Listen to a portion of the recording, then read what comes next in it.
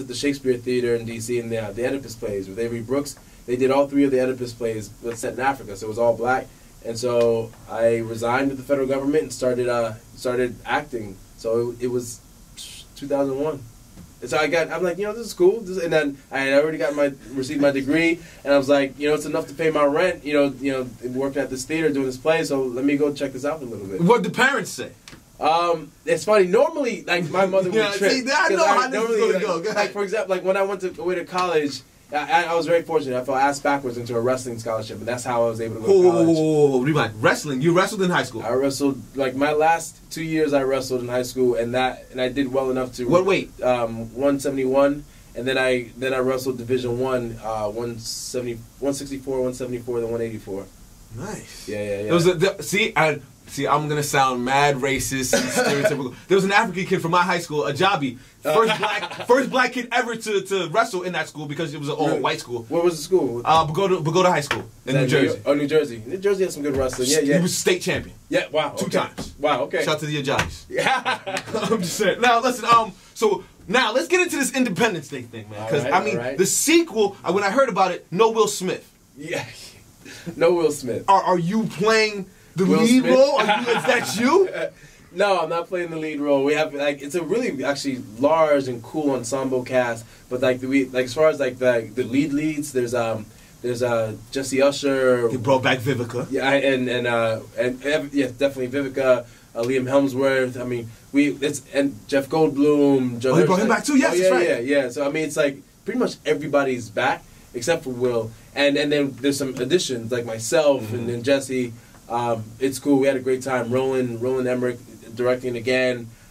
It was a lot of fun. So give me how do you make an Independence Day Part 2? Because he saved the world. The White House is blowing up. Like where does this start? Give me something. I can't. Don't do that to me, Gbenga. Don't do that to me.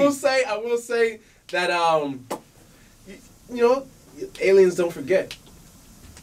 Okay, so all right. So let me deduct what I'm getting here. You're saying the aliens don't, so that means we're in the future. We're not 1990 whatever it was. No, we're not in the past. Like the movie was 20 years ago. Yeah. So in the film, it's 20 years as well, and in the future. Oh, so it's present time.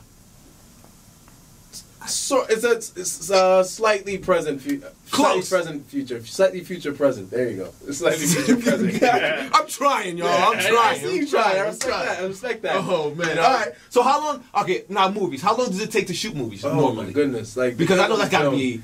It depends on the film and the budget, right? An independent film can be done. Like I produced a couple of independent films, and some of them we've shot at breakneck speed in 17 days, 21 days. I did a movie called, I produced a film called Newlyweds. Oh, hold on. You produce movies as well? Yeah. Oh, you're just everywhere. Oh, everything. I'm just trying to stay out of trouble. No doubt. So, Newlyweds, we did that in 20-something days, and we were fortunate we were able to get into Sundance and sell there. But there's a movie I did called Knucklehead with Alfre Woodard. That is in festivals now. We did that, in less than 20 days.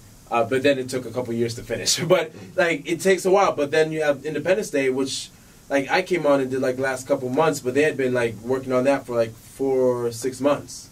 So it all depends on how the scope of the film and how big it is and all the different pieces. Yeah. Okay. Now, give me one of the most awkward scenes you've ever had to shoot.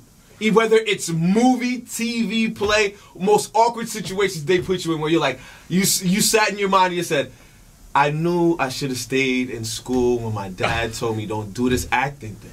All right. Give me one. I'll say one of the most awkward things I ever had to do. I'm doing it now at the Fleet Theater. Okay. Your boy is out there on Front Street. How? Come on, don't do that. How? Well...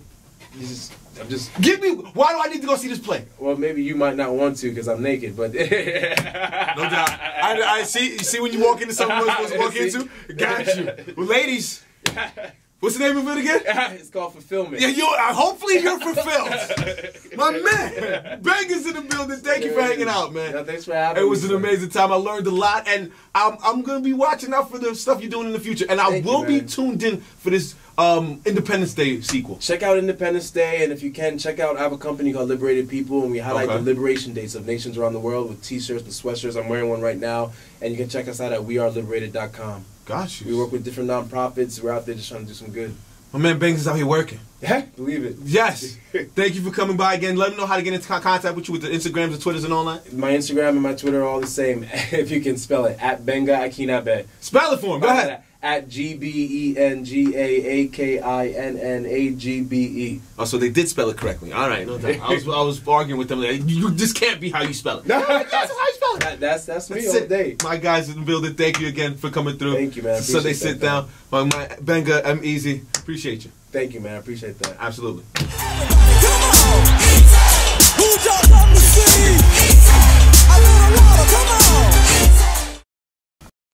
Power 105.1.